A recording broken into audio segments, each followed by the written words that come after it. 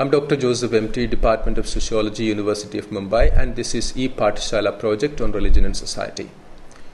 We are looking at Module 9, in which we look at Bhakti in India. Now, Bhakti can be translated as devotion. In the Indian context, Bhakti has got a long and very significant kind of meaning.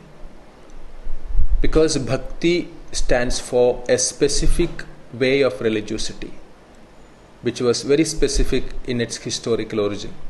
Very specific because religion before that was considered or gave a lot of importance to either ritualism or knowledge. And the turn to Bhakti was a departure from both ritualism and knowledge-based religion.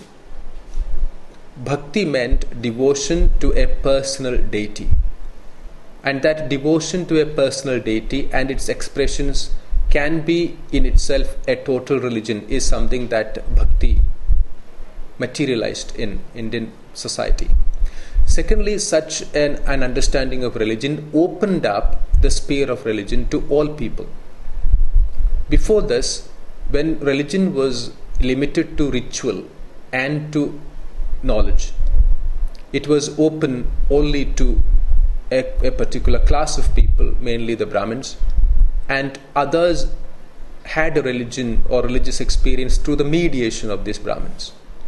Now, Bhakti as a tradition broke off from this and opened up the sphere of religion for many others. People from diverse caste groups could now become religiously engaged with very specific reference to personal gods and goddesses. And Bhakti tradition, we can say one of the earliest Bhakti tradition develops in Tamil Nadu. Then we have very clear Bhakti traditions in Maharashtra, in Karnataka, in Uttar Pradesh. And in some sense, it is seen all across India. Another interesting factor that we would look at in this module is also in the way the presence of a significant number of women, Bhakti saints like Mirabai, Behnabai and others, and the way that they are seen as towering figures of Bhakti literature. A third aspect that we will look at is the Bhakti deities. The Bhakti deities are very different from the mainstream Hindu deities, though some of these Bhakti deities today are seen as avatars or incarnations of major Hindu gods and goddesses. And we also look at another very interesting dimension, that is, in the Bhakti tradition, historically has opened up the access to religion for untouchable castes as well. For example, the popularity of Bhakti traditions like Kabir Panth and the membership of many untouchables or Dalits in Kabir Panth in colonial times is something very significant to look at. How has this come about?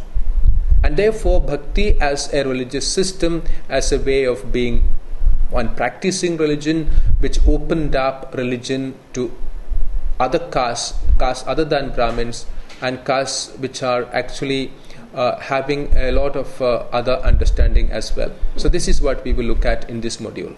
Now, a small introduction. Bhakti traditions contest Brahmanical superiority and Brahman-mediated worship.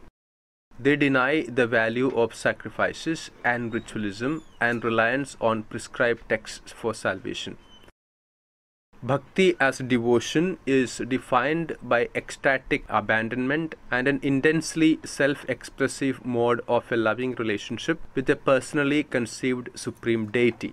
Salvation in Bhakti was available to all, including members from the Shudra, Ati Shudra and women. Now, in simple terms, it means Bhakti just means way of religion which encourages and which focuses on one's personal devotion to a deity. And in that sense, it is historically Bhakti evolved as counter to Brahmanical, ritual-oriented and superiority-oriented kind of religious systems. Areas of research in Bhakti studies. Areas of research include understanding the social content of Bhakti and its ideological imperatives for the lower castes and women, Bhakti studies also aim at recovering subaltern voices, studying the Hindu-Muslim syncretic tradition in Bhakti and the genesis of vernacular literary traditions. Debates on authorship suggest that there exists an authorship of Bhakti poems could have been multiple, and it would include also a community of singers and performers who preserved these traditions. Now, something very important in this to pick out for us is that the kind of bhakti literature that has come down to us cannot be attributed to single authorship. It would have come down from different communities, attributed to single singers, bhakti saints and things like that. Varieties of bhakti. We start with one of the first bhakti traditions to evolve, which is in South India, Tamil Bhakti. In the south, we have the Tamil Bhakti movement of the 6th to 9th centuries, which includes the 12 Alvar who worship Vishnu and the 63 Nayanars who worship Shiva. They were canonized and introduced in temple worship from the 9th century. From the 11th, 12th, these traditions were appropriated by Brahmin intellectuals. Modern-day Dalits have renewed attempt to reclaim their ancient heritage by establishing devotional groups like the Sri Namalwar Sabha. Now, what we know of this Tamil Bhakti is this is one of the first, actually 6th to 9th centuries. And then they got integrated into temple worship, and then they were co-opted by Brahmin intellectuals, and now there is effort by some Dalit and subaltern groups to retrieve what they claim was theirs in the first place. Now we go to another area where Bhakti tradition has been very strong, which is the state of Maharashtra. Now the major Bhakti tradition of Maharashtra is called the Varkari Sampradaya. The Varkari Sampradaya is centered on the worship of Vitthal at the temple in Pandharpur. Now Vithoba or Vitthal becomes the center of the Varkari Sampradaya. Now, the pious saints of the Varkari tradition came from various castes and believed in an annual pilgrimage to the temple town of Pandharpur to be essential. Now, what we need to note here is that most of the pious saints of the Varkari Sampradaya, they are from different castes. And the annual pilgrimage, which is called the Vari, becomes very essential to Varkari tradition. Ideas of Vitthal Bhakti spread to the north via Namdev, via the Varkari saint Namdev.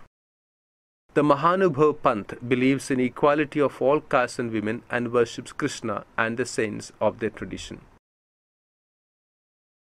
Now let us also go to North India to see the varieties of bhakti that are active there. Now in North India, there is the bhakti tradition is divided by scholars into two major categories. One is Nirgun Bhakti and the other is the Sagun Bhakti. Now, in the Nirgun Bhakti tradition of North India, the deity is unmanifest and non-anthropomorphic. It just means that Nirgun Bhakti does not consider or does not look at God or goddess in a human form. And God or goddess can also be unnamed and unknown.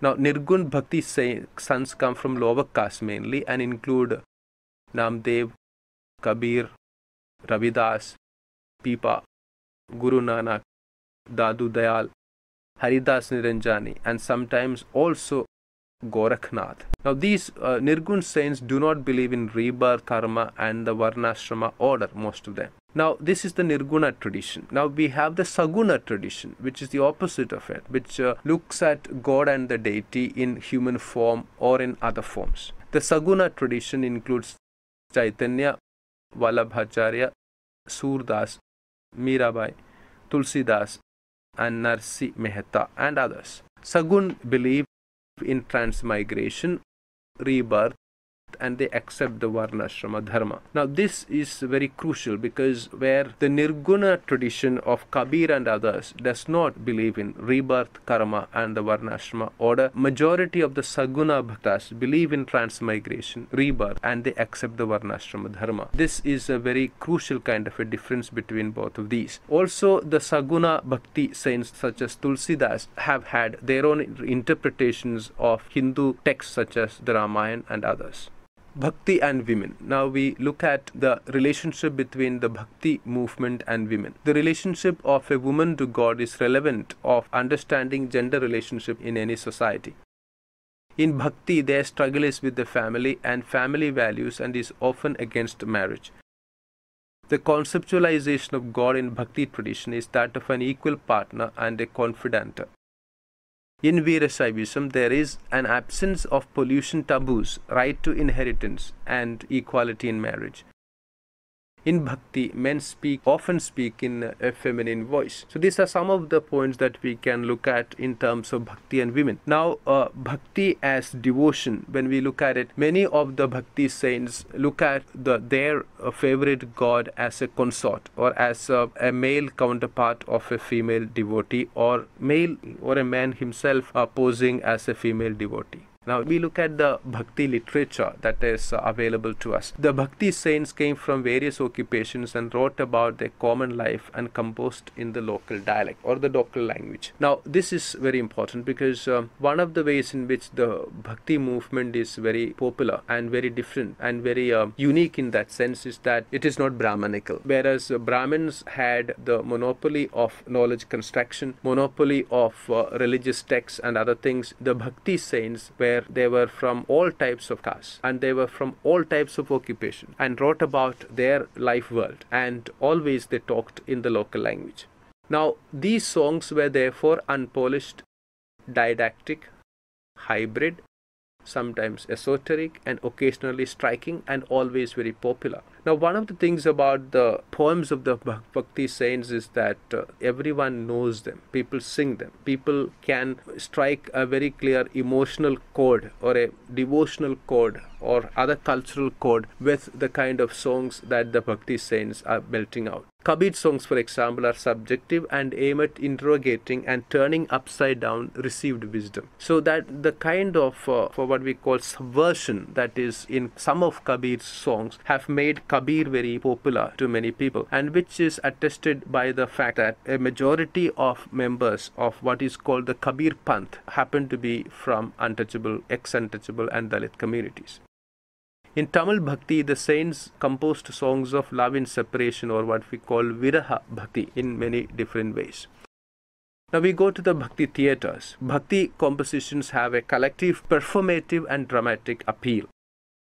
Tulsidasa's Ramcharitmanas is performed as Ram Leela in most parts of rural and urban North India. Now the Ram Leela performances and the Ram Katha performances have become very popular and attract large crowds across North India, and it has all started with Tulsidasa's Ramcharitmanas. The Varkari Kirtan Parampara is open to all castes and women and is more interactive than any other Kirtan traditions. Now, the Kirtans happen in temples and other places over weeks and months of what is also called a Saptah in Marathi. The Bharuts are highly entertaining form of Bhakti theatre involving disguises, music, dialogue, and farce. So all in all, we can look at Bhakti tradition as something that contributes towards a very specific strand of religion in India.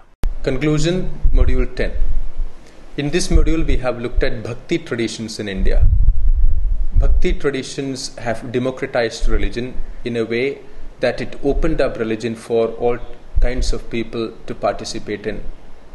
It took away the monopoly of religion from the higher castes and opened up the religious sphere for people from other castes as well. And in this module, we have looked at this phenomenon and also looked at the works of the different Bhakti saints and the context, the cultural and the social context in which they lived and in which they related to deity and in which they started religious traditions. Thank you.